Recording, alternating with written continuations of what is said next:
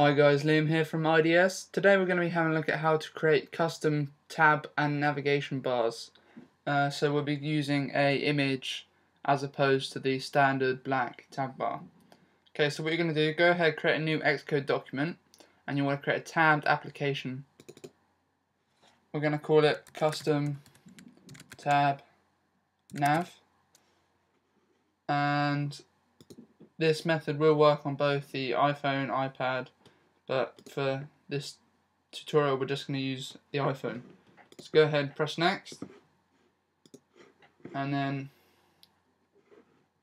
create the project in the place you want to save it. I am using the developer preview of Xcode 4.5, so some things may be a little bit different, but the principles are exactly the same. Okay, so what we're going to do is go into our first view controller, .m. You can rename these, but at the moment I won't. And what we're going to do is we're going to go into the viewDidLoad method, and we're going to start by saying, by creating an image, sorry. So we're going to go UI image, and we'll call it image tab bar, and then we'll say it's UI image named at quotation marks bracket semicolon. I've already got two images, which I will put in the YouTube description. However, if you want to make them, it's fairly straightforward, as long as you choose the correct dimensions. Right, so I've added my files to the project. So the tab bar, I want to call greytabbar.png.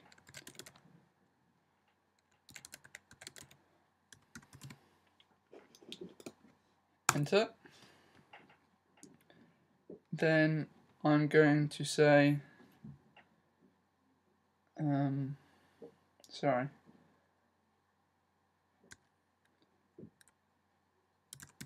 I'm going to say self.tabbarController set.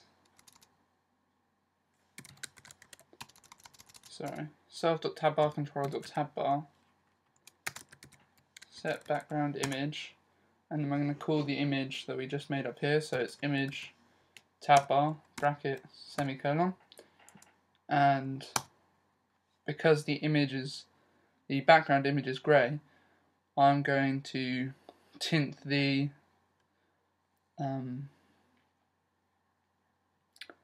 tab bar so that we don't get a blue gloss effect, we get a grey effect. So I'm going to say self.tabbarController.tabbar. This may be slightly different because they've changed things around a bit with the iOS 6. But you want self.tabbarController.tabbar.selected image tint color equals UI color, and I'm going to use light grey color. Right, that's the tab bar done. So what I'm going to do is I'm going to copy this and create a macro. You can do this in the app delegate, I think is the best, because then you can call it from everywhere. So we're going to define macro, we'll call it custom tab bar, and then you just paste the code and put it all on one line. And then if you import the app delegate into your .h file, it means that you'll be able to use the macro in the document. So now we can say custom tab bar. That will call all the code that we've just written. So then the beauty of this is we can just go into the second view controller, import app delegate again, and go to the viewDidLoad and call custom tab bar. So say you have 20 different view controllers all with the same styling. If you just want to change one aspect, you only have to change it once, as opposed to changing it once then copying it 20 times. So if we run that now,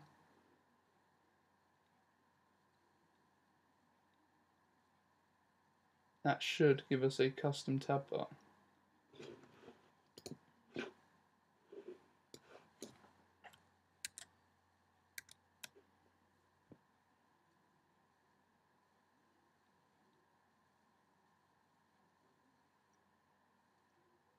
and as you can see, it's a custom tab bar. So we've got the grey backing. Next, I'll show you quickly how to do this for the navigation bar. So all I'm going to do is replace oh,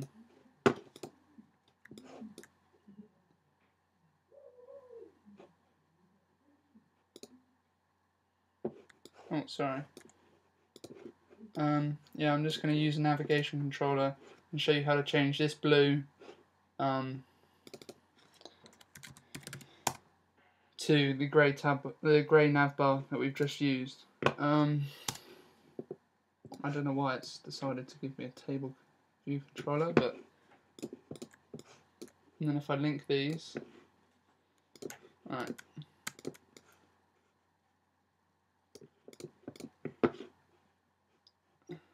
And then don't forget, if you create a new object in the storyboard, you have to link it to the class. So that's all linked up now. Okay, so we're going to go back into our first view controller, and now we're going to do the nav bar styling. So we're going to say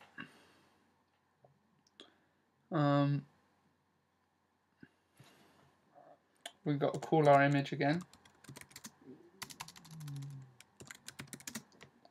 I call it image navbar equals UI image named at quotation marks bracket semicolon, and this time I'm going to call grey navbar. I've noticed that the grey is spelled incorrectly, but never mind. Then we're going to say self. It's pretty much the same method.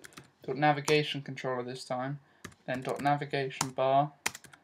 Set background image. Oh, sorry. Navigation bar. Set background image for image navbar. For bar metrics, UI bar metrics default. Bracket semicolon. And I'm going to say self dot navigation controller dot navigation bar dot tint color equals UI color dark grey color. And then we can do the same thing again, create a macro, but this time I'll call it custom navbar, obviously. Paste that, put it all onto one line so that the macro recognizes it as one, and then go back to the first view controller, and this time we can just call custom navbar. You'll notice as well it also looks a lot neater. So now if we run that, you will see that we have the custom navigation bar. Okay guys, that's it for this tutorial. I will put the project code and the 2 images I've used in the description. I hope you liked the video. Don't forget to like and subscribe to the channel. I'll see you guys next time. Bye.